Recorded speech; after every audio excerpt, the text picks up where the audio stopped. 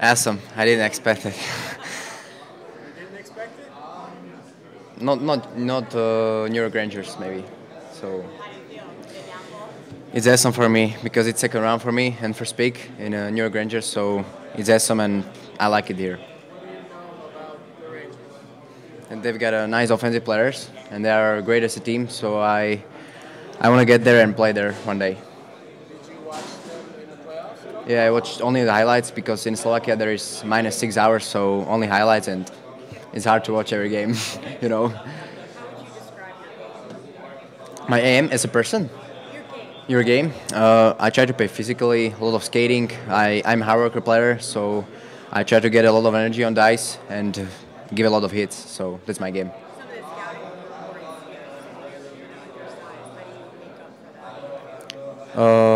I try to improve every day because I know that I've got a lot of weaknesses. So I'm a hard working player. So every day I try to improve myself and get better.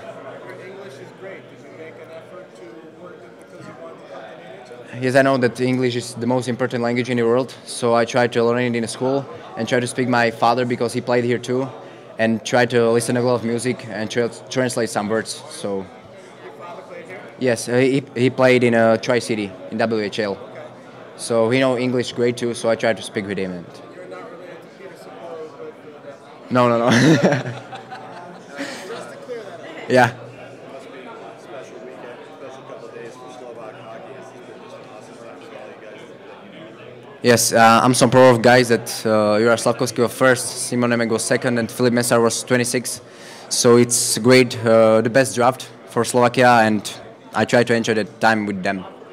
Who are the players that you model your game after? I really like Brad Marchand from Boston Bruins because he's like a rat and he didn't care about higher players, so that's my player favorite. You a rat? I try to play that.